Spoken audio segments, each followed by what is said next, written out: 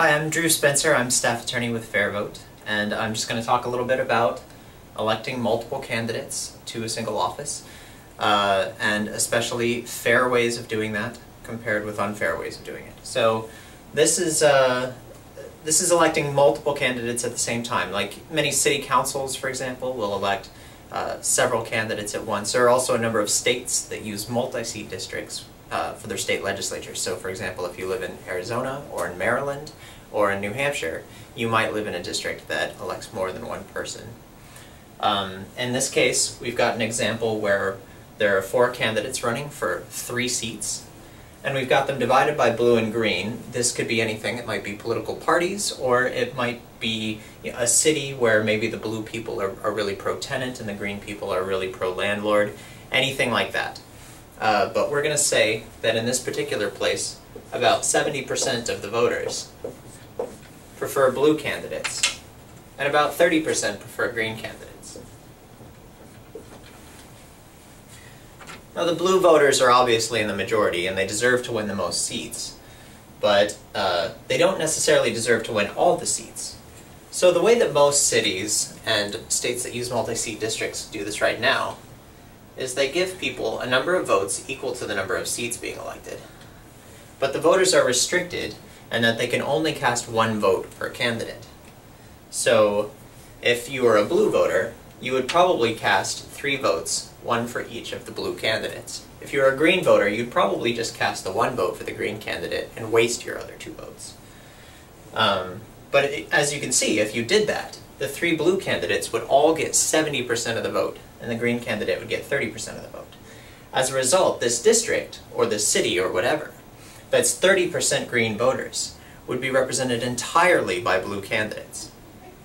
Now the alternative to this would be fair representation voting. There are different methods where you can use voting that would result in a fairer outcome. In this case, it's clear that 70% and 30%, it should be 2 blue candidates being elected and 1 green candidate. One very simple way to do this is by extending the voters' cumulative voting rights. Now what that means is that they still get 3 votes just like before, but they're no longer restricted to voting for only 1 candidate and having to waste their votes if there's more than one or if there's only 1 candidate that they like, but they want to cast all 3 votes. So the ballot could instead look like this. And voters can assign their 3 votes however they choose. This way, the blue voters could still vote for 1 blue candidate each, for 1 vote for each blue candidate. But the green voter would be able to cast all 3 votes for the 1 green candidate that's on the ballot. And if you did this, sure enough, looking at the totals, the green candidate would have enough votes to win a seat. You would need about 25% of the votes in a 3-seat district to win a seat. This can be done even better with the same ballot we were looking at before, but just say, look, if you only cast a vote for 1 candidate, then we're going to count that as 3 votes for that candidate. And conversely, if you're a blue voter, you cast a vote for, let's say, 2 candidates, we're going to count that as 1.5 votes for each candidate.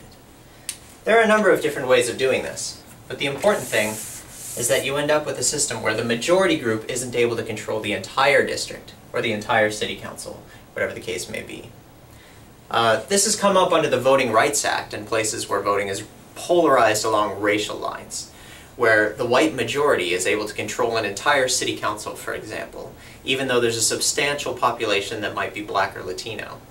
And recently we've seen the use of cumulative voting rights extended to voters in places like Santa Clarita in California, a rather large city. It's also been used in Chilton County, and it was even used to elect the Illinois House of Representatives for over 100 years.